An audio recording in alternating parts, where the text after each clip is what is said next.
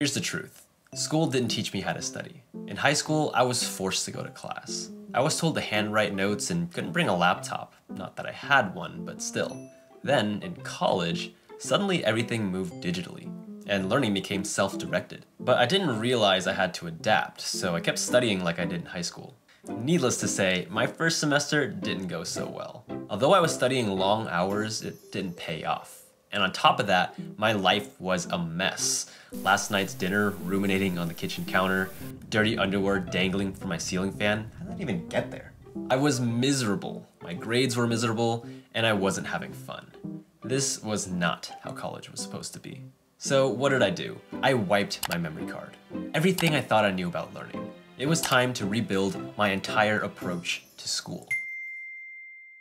And no, this change didn't occur overnight. It took 6 years of reinvention before I finally developed a system that fit my lifestyle. Now, it might not fit yours, but I want to share 2 potentially unpopular ideas that worked wonders for me and how you can apply them in your own life. First, I stopped attending lecture.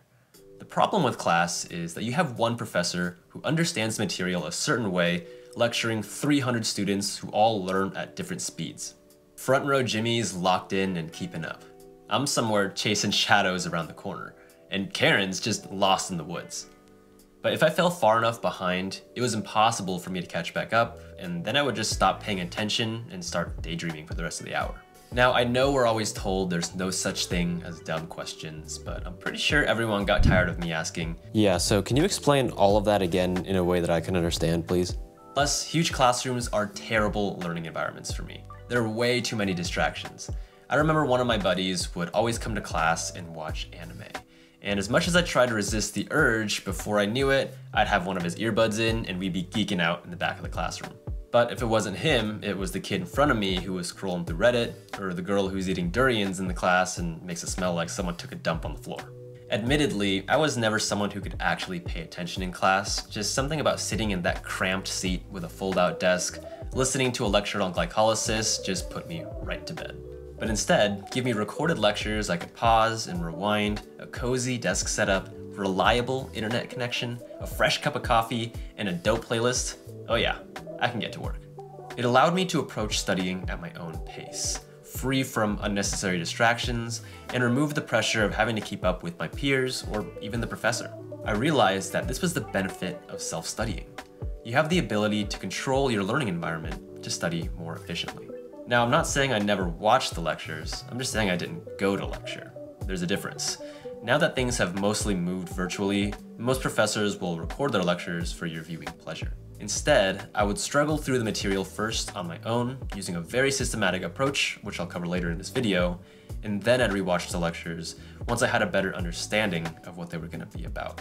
And only if I was completely stumped and had no idea what was going on, or I wanted some brownie points with the professor, would I attend office hours for more one-on-one coaching. So next, I want to talk about what I actually do when I self-study. The main point here is I don't take notes. Get that out of here. I never take notes. I only make flashcards in RemNote. When I was in high school, I took this US history class where the daily homework assignment was to take handwritten notes so we can reread them to study for the exam. This took several hours every afternoon, and although it ended up with beautiful notes, they weren't very useful. And a lot of times I never even reviewed them again. Of course, I didn't know this at the time, but rereading is actually one of the least effective study strategies because it amplifies something called the Dunning-Kruger effect. This happens when we believe we're much smarter than we actually are based on poor self-awareness of the situation. Basically, rereading my notes made me feel like I understood the information. But when put to the tests, I wasn't able to recall anything. Just think of the last book you read, or the last TED Talk you watched. You probably left with a feeling of awe and wonderment, and might have wanted to start a nonprofit, but if I asked you to recite the main thesis and arguments, could you? I definitely couldn't. Instead, I use a modified version of SQ3R, which Mike and I revamped to employ evidence-based practices. It stands for skim, question, rephrase, recall, and repetition. I first skim through the lecture or chapter and jot down any of the bolded terms or definitions to form an outline of what I'm going to go through. This serves as the skeleton for all of my flashcards. Then I'll go back to the beginning and start the next step, rephrase. This is also called the teach-back method or the Feynman technique. After going through a section, I'll pause, and I'll teach back the main ideas or topics at the 5th grade level. If I can explain something to a 5th grader, that means that I actually have a deep understanding of the topic. This was a really important realization for me. I used to read chapters and take notes without really knowing what I was writing down, and I'd reread them later to try to just memorize word for word. I was more focused on making these aesthetically beautiful study guides, rather than trying to understand the information. And this is a terrible approach because the main objective of learning is to understand, not to memorize. Once I had a good grasp on the material, I would then transfer that information onto my flashcards to recall. Flashcards force us to use active recall to study, one of the best learning strategies. I can't peek at the answers beforehand, unlike if I was rereading my notes where everything's just laid out. I'm not challenging myself to study. And I use RemNote to generate flashcards and organize my thinking because it also combines the next step, spaced repetition. RemNote has a built-in algorithm that spaces out your flashcards at strategic intervals, so the harder topics appear more frequently and the easier topics appear less frequently.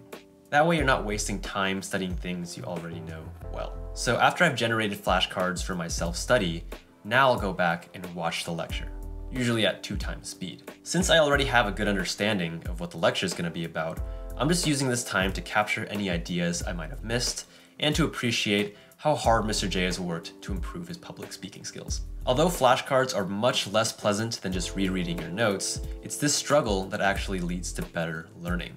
Using more cognitive effort leads to better retention.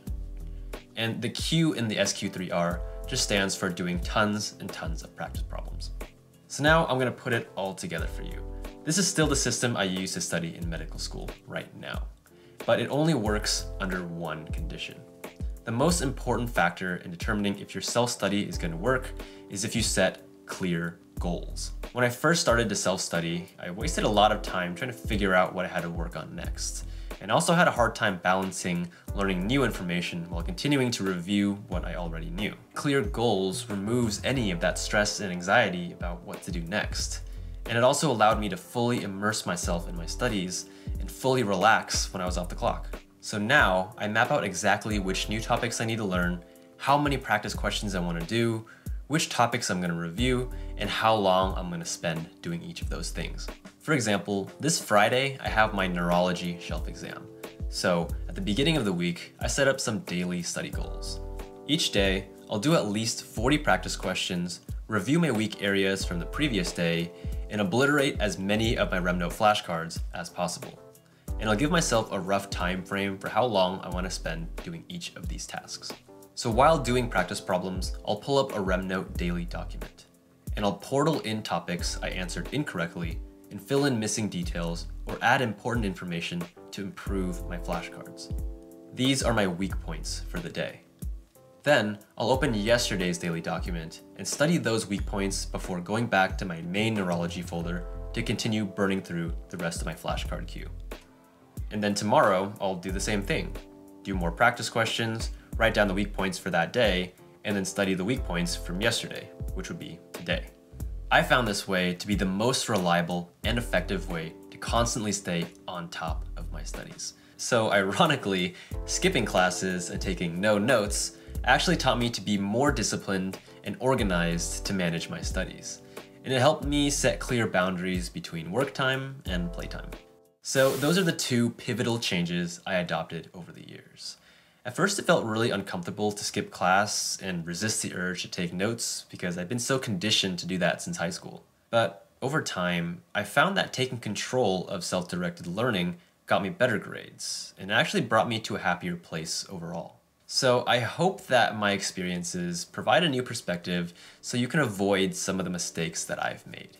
If you want to chat or just shower me with compliments, I'd love to connect. So definitely give us a follow on Instagram or on Twitter and send us a DM. And I will see you guys next time.